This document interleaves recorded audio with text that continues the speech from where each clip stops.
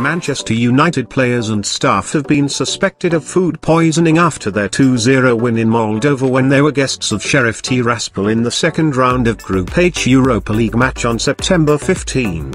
It was the match where Cristiano Ronaldo scored from the penalty spot after Jadon Sancho opened the scoring for the Red Devils to find joy for Erik Ten Hag's teachers and students after a 0-1 defeat against Real Sociedad on the opening day. Manchester United were lucky to not have to play at their weekend. The match in round 8 of the Premier League against Leeds United was postponed because the police force in Manchester was not enough to ensure security. Until today, September 19, the players who were poisoned have recovered. Manchester United are trying to see if that's what the team met while in Chisinau or on the plane on the way back. A small number of players missed training session 16.9 but were allowed to practice again later, while others could not play. Those suspected of food poisoning have just joined the national teams competing in this month's international competition. It is not clear how badly the squad will be affected, but fortunately for them, their home game against Leeds United in the Premier League has been postponed due to a lack of security forces. The Old Trafford team are trying to investigate whether these members of their team met poor quality food in Chisinau while being a guest of Sheriff Tiraspol or on a flight from Moldova to England a day earlier.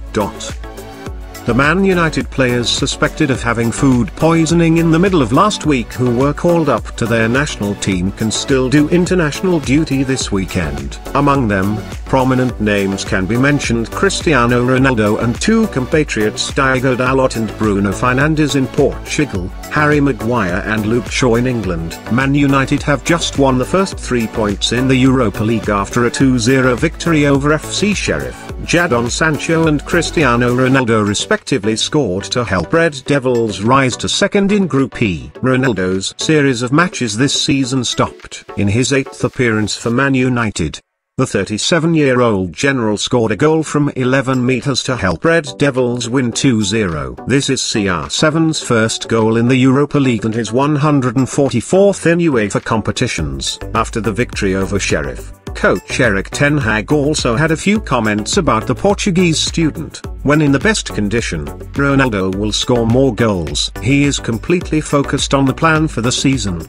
This tournament, Ronaldo is trying to create more connections on the pitch. I am completely satisfied with this. Manchester United's next game is probably a difficult trip in the Premier League against champions Man City in the Manchester derby at the Etihad on October 2nd. But after defeating the top team Arsenal recently, the team under coach Erik Ten Hag is having great confidence.